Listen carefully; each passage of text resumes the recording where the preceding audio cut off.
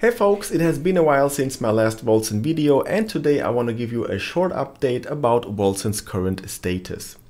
I kind of left the action when we had patch 1.1.05 because I wasn't happy with the game itself. We had some major bugs, huge quality issues, and to be completely honest with you guys, I dropped Wolcen because I was under the impression that the studio behind Wolcen kinda ignored their player base, or at least what is left of it. This recently changed, and now we have patch 1.1.10 live, and I want to thank the Wolcen Studios, and why this is so and why I'm so happy about this patch I shall explain in a second, so please stay tuned.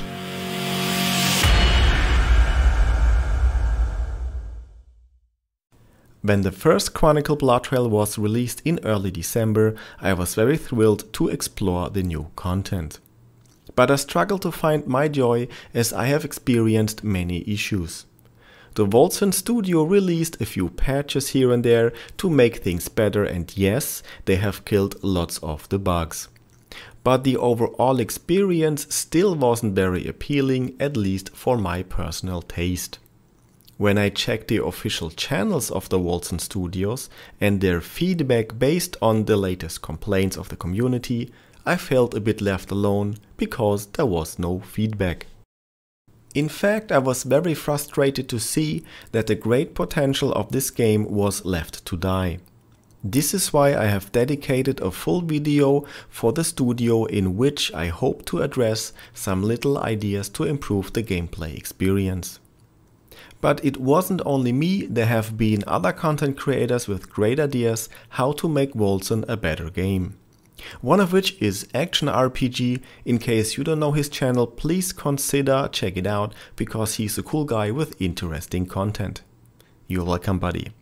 Now, if you have a glance at the latest patch notes, you'll see a few balance changes, bug fixes, etc. This seems to be a very ordinary patch with the usual items on it. But here's the thing. They have added a trade shrine at the end of secondary areas. This is huge in three ways. Firstly, the impact on the gameplay, especially on the gold economy. One of my main complaints was the fact that the amount of gold required to do stuff is very high. You need tons of gold to further improve your city, removing gems from items, reroll sockets on items, and more importantly, for a content creator, resetting attributes. I mean, come on man, 500,000 gold for one reset, that is huge. But now we can sell stuff in an expedition when changing the area to the underground levels. You know, when they use the green stairs symbol on the minimap?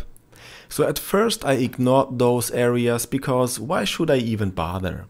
But now I cannot wait to find them because this means I can sell tons of my overcrowded inventory.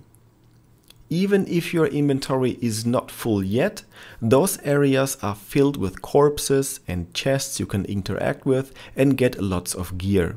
And this can finally be sold at the trade shrine. The times are over where you had to leave all the gear on the floor because you were hopelessly overloaded. Adding that trade shrine there is such a little change, but it has a huge impact on, I admit it, on my personal gameplay. But I bet you will love it too. But this is not the only reason why I'm so excited.